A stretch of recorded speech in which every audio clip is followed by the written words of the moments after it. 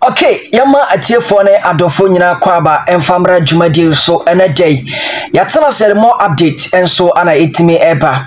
enen sama de bare doso pa. Good news from Salifu Ibrahim Di Maria, contract extension won sansam enso etimi abaye de munchemu nyina no enso etimi eba. Negotiation ko ehase ache amache se no ayete ye de beto monim na we de final bibia so no etima e kama che se set e de wonsem nyina enso etimi eba na bibia so etima koso e bedi nko ba akomienu bi enso etimi aka ho. And now first time subscribe, share, for comment no enso etimi ebra na bibia so no etimi nkoso kama enso etimi ewo ho. Na yan hase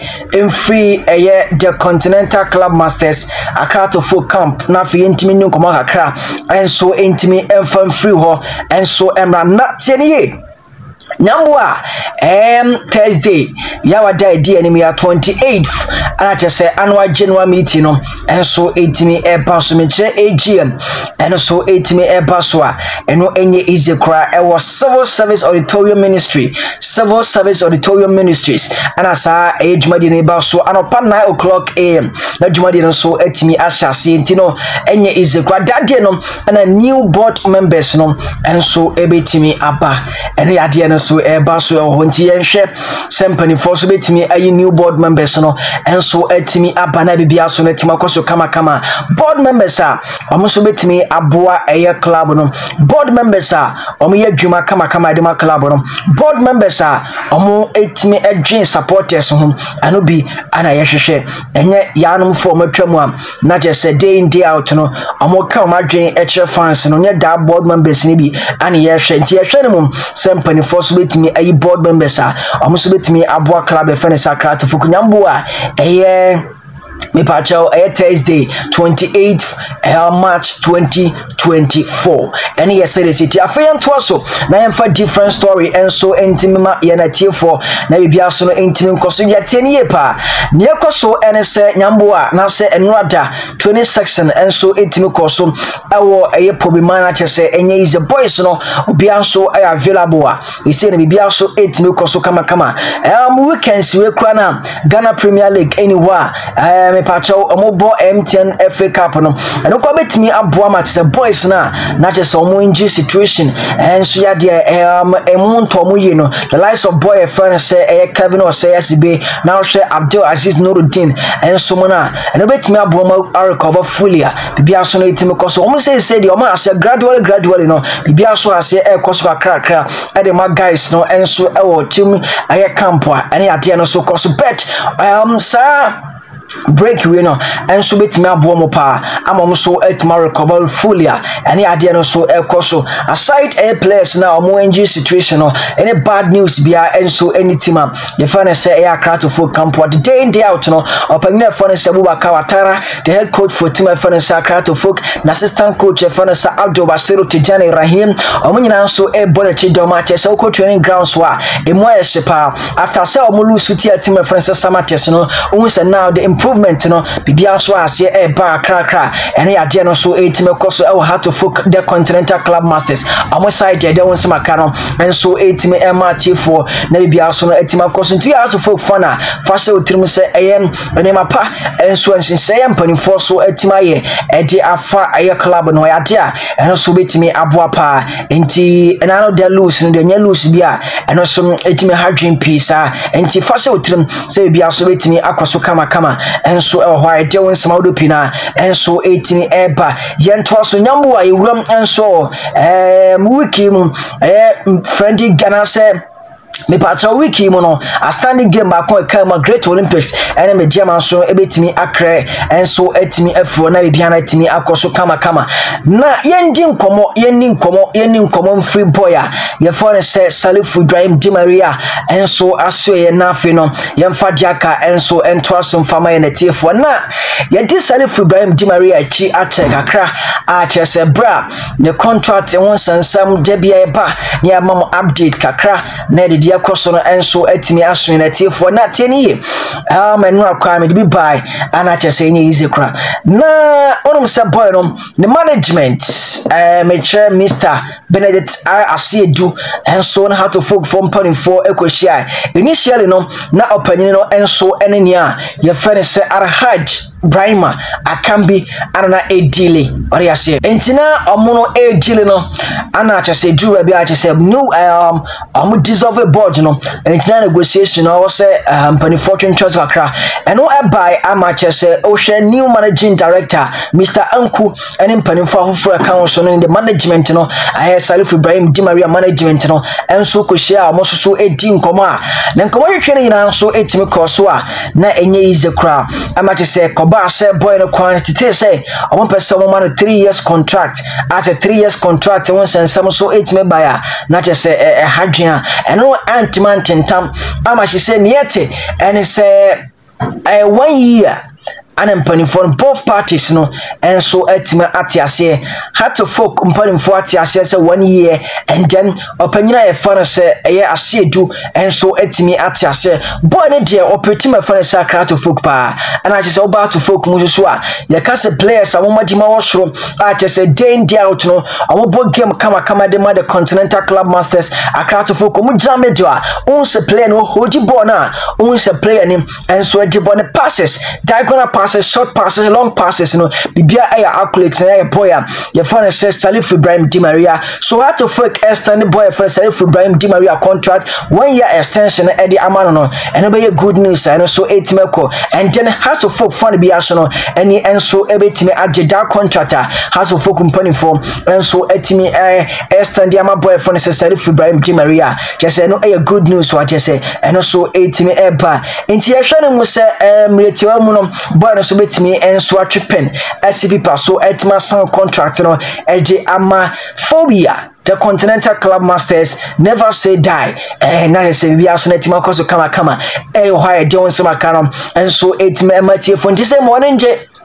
any ade no koso 1 year extension ana ekoso e was Salifu Ibrahim Di Maria enso aso ya just don't say makano enso etimi ema ye na etie enti yem free the Continental Club Masters Accra to folk site na yenko pm ewo team I find say Bechem United enko din komo kakra na no da ana Bechem United any team ye find say Brekum Chelsea e de boani enso game no ende 1-1 and so etimi course ewo Brekum na chese enye ize de kokoso enso na chese ni enyan pa enti after say be ready a letter Bechem United for e de buy no ewia ye be so show video na de no so etime course so e wo bechem ene mpacha mu na bibia na etimi aye kama enso na Bechem United for no o le letter babo ntia chese eno chese enyema Brekum Chelsea for no no na chese ensem fata enka football ho sanyema no sebe enim guasesem aye no so etime course so we are football fana eni kwanse we sebe sanyema na twem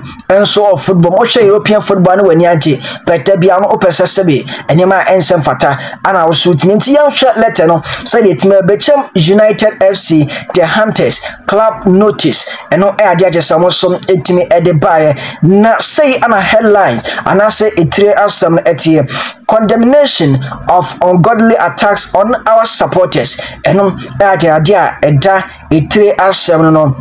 na say na so etimi etie Bechem United FC strongly condemns the ungodly attack perpetrated by some supporters of Brekum Chelsea FC during the recent match against them. That's Ghana Premier League match day 23 on Sunday 24th March 2024 at the Golden City Park in Brekum. Our supporters were subjected to reprehensible acts of violence and aggression. Stones were headed at our supporters and arguing their safety and disputing the spirit of fair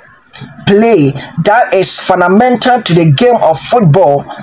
3 of our supporters, 2 gentlemen and 1 lady, sustained severe injuries, of which the lady had to be rushed by the Ghana Ambulance Service to the Holy Family Hospital in Brekum. She subsequently got admitted to the hospital. As a club, we believe in promoting sportsmanship, respect, and both on and off the field. Such deplorable behavior has no place in football or any sporting event. We call upon the relevant authorities to truly investigate these incidents and take appropriate action against those responsible. Additionally, we urge the football community to come together to ensure the safety and integrity of the support for the participants and fans. The management of Bechem United FC remains committed to upholding the values of integrity, unity, and respect within the football fraternity. Signed, Management Bechem United FC. And I judge some so it's me at the buyer down some Audupina and so it's me a buyer and we are dealing so continue question said the video no and so it's me a coyer a bra Bechem United and a Brekum Chelsea and so Eddie Bunny.